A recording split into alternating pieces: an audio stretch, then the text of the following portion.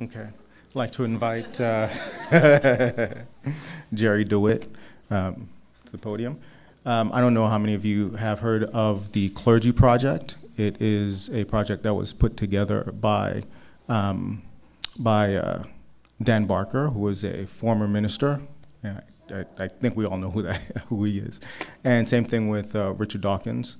And they put together a group to help, I want to say, recovering ministers or former ministers that have lost their faith, lost their religion, deal with the complexities of life and losing their religion.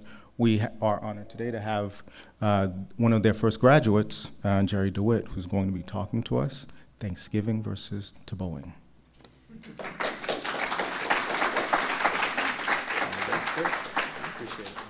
I'm not expecting a call. This is how I'm timing myself with my phone. I am recently out of the ministry.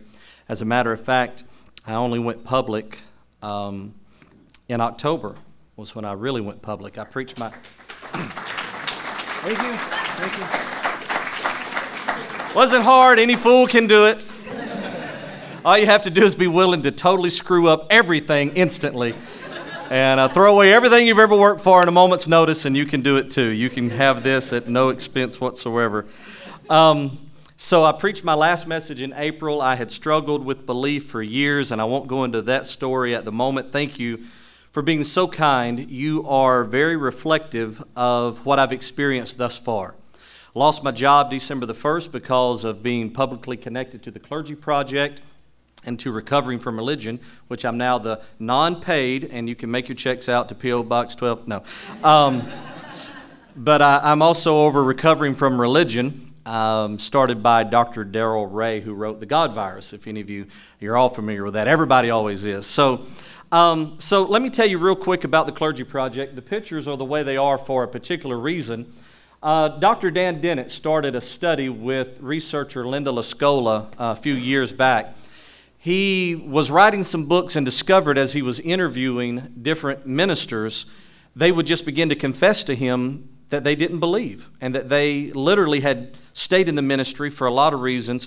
And the quickest way for me to explain it is, how long do you stay in a bad marriage? How long do you stay in a bad relationship? It might be till the kids are grown or till you can afford your own house, which is kind of what ministers get trapped in. And they really are trapped. And I'm trying to put a human face to this very unique need that we face in the atheistic and humanist community.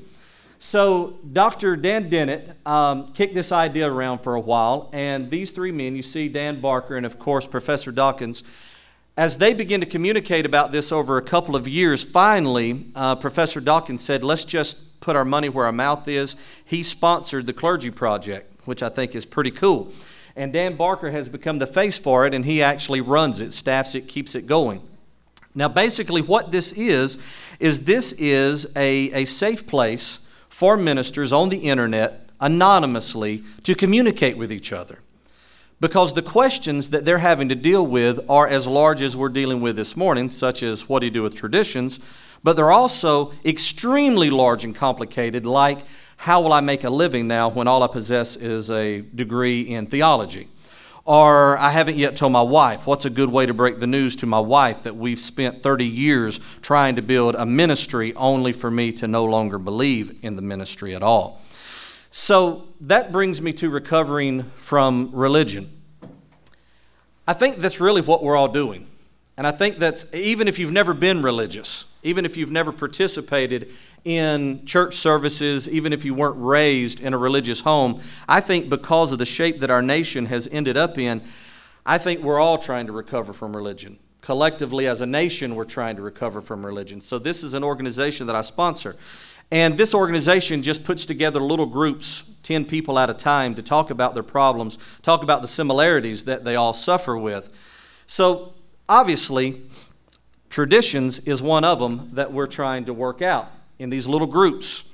Is it okay to have a Christmas tree? Is it okay to celebrate Christmas? Now, I've been dealing with this only for a few months, so I have to really take your advice in these things and lean on your wisdom and your experience. There's great leaders, and you know who they are in this assembly this morning.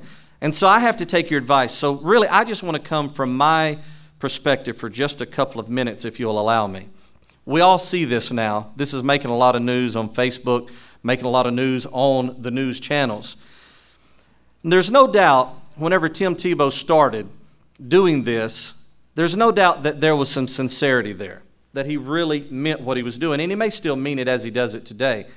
But now it's taken on a different meaning. Now it's become customary. And now if he doesn't do it, it's going to mean something, right? Now, just as many people are watching to see, is he not going to kneel down and thank God when something happens? And exactly. You think that's difficult? Have a prayer line of about 100 people, and 99 of them leave out with the same ailments that they had, and the one who claimed to be healed last week and was in the line again tonight. Then you'll know what it's like to try to thank God in hard situations. I've been there.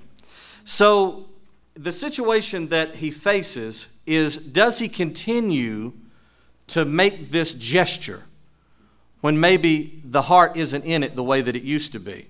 Does he continue to maintain this identity?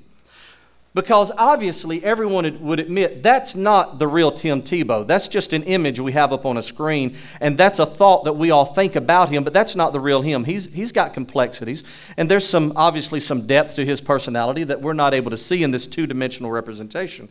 I would say to you that the situation that we're finding ourselves in is attempting to move beyond a collective identity and at the same time express our individuality.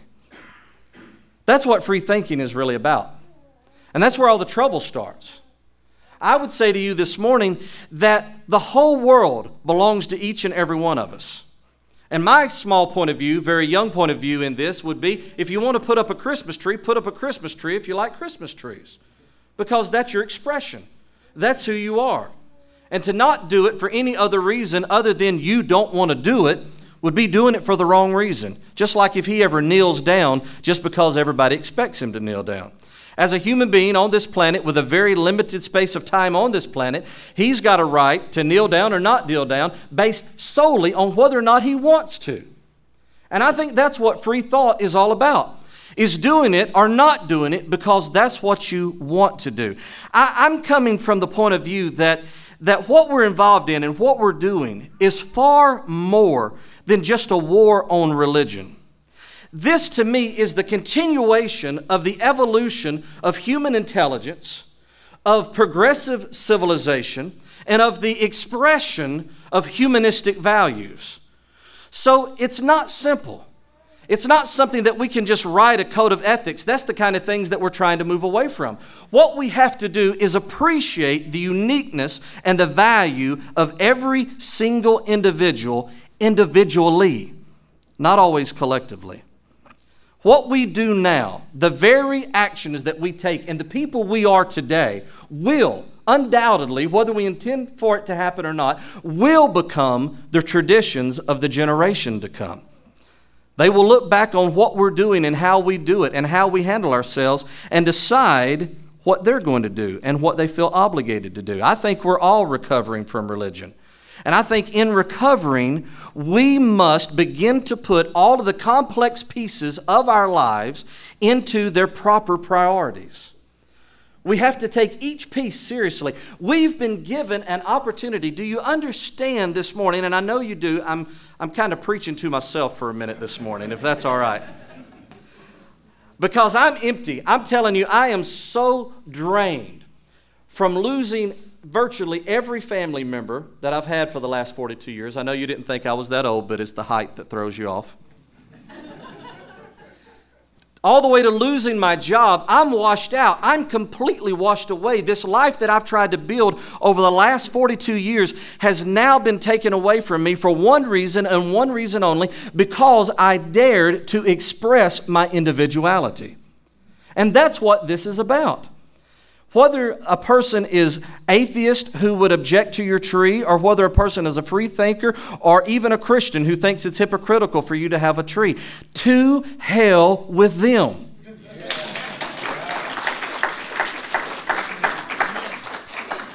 Because this is about individuality. I would say that one of the traditions that we should start extremely early would be that we should celebrate December the 15th, the day that Christopher Hitchens passed away. And we should call it Courage Day.